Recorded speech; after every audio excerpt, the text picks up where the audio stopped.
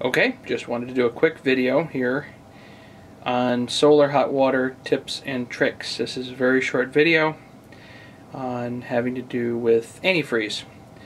It is supposed to run in the lines. Now, one thing I learned very quickly was that they tell you to run 50-50 antifreeze in the lines, which is propylene glycol and preferably distilled water.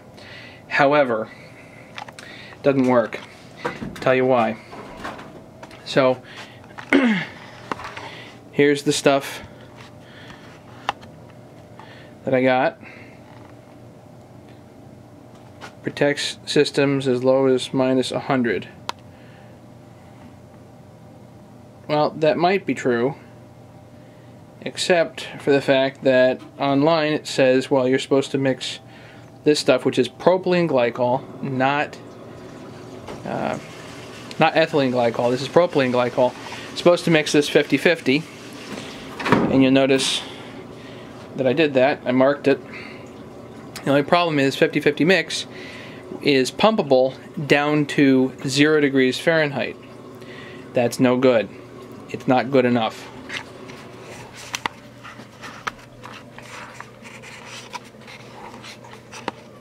Very simply, it doesn't cut it.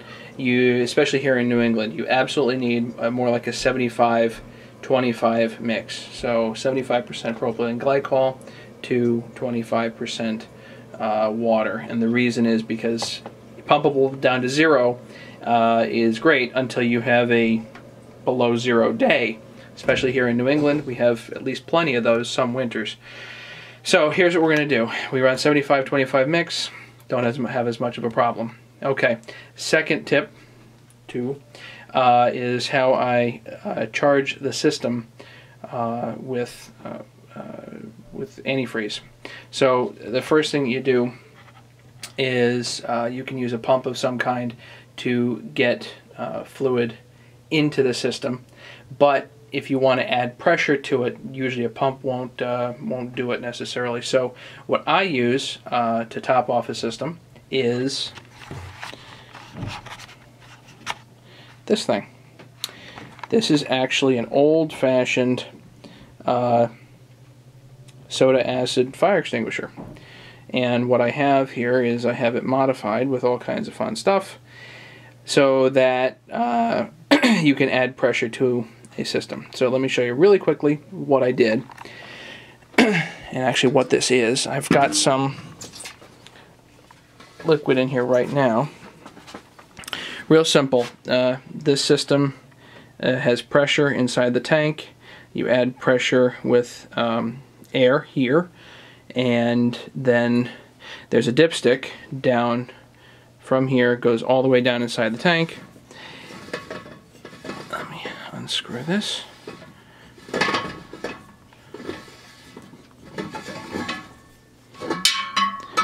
Here's the dipstick.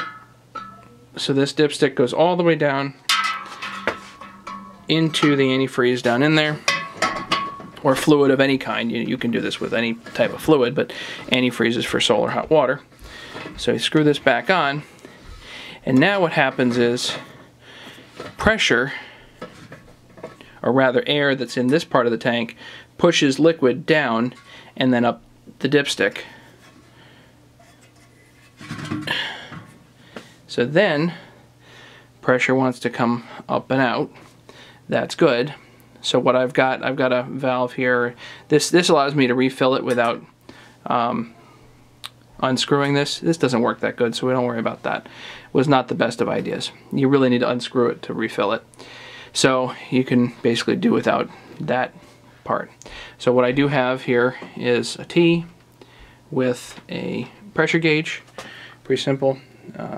And then a valve, and I have garden hose sticking out the top. So we got all these fun.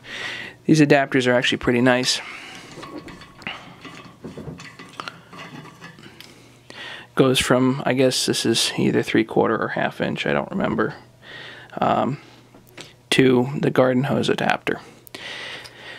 Gender bender on the garden hose, and then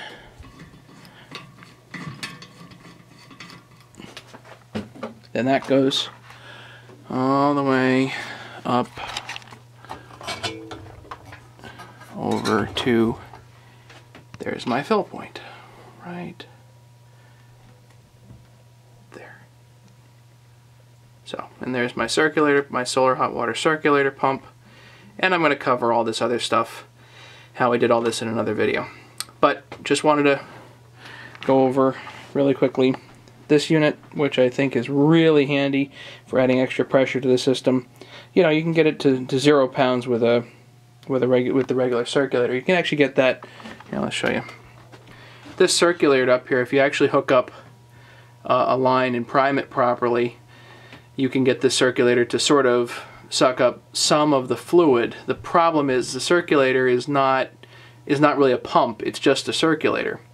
So it's not going to suck pressure unless it's primed properly. So you can get 0 pounds essentially in the lines and get it more or less full. But if you want it up to, say, oh, where do we have it today here? Come on, autofocus. There you go. So 25 pounds approximately. So we get 25 pounds of pressure in the lines.